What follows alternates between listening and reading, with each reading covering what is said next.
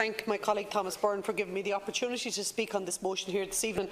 As a former chair of the GRETB in Galway myself, I understand the value of the whole apprenticeship programme.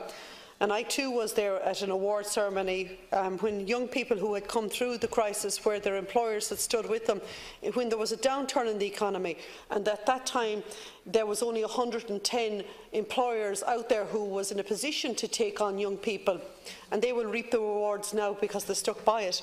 But Minister, I think what we have to look as well is it's not just all about the trades.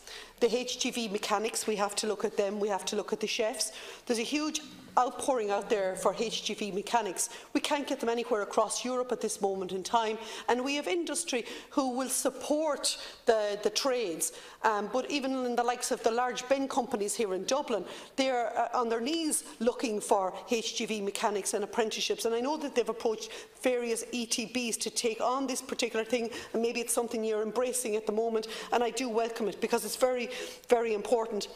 Another element, what I think might feed into the fact of why we have such a low uptake in relation to females, might be to do with the adult literacy, that it's something that we need to look at because seemingly 1 in 6 suffers from adult literacy, and I'm just wondering, is that a part that has to play in it? That when we're talking about apprenticeship programmes and we're talking about people who are making themselves all the way through the education, maybe not everybody gets through it to a high enough level, and maybe that is something we need all reach into.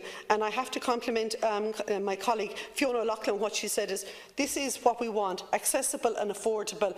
That's what we want for apprenticeships, and we do need to focus on the second level because the drive is all for the points, and there's other ways to get job opportunities than just all through third level. Thank you.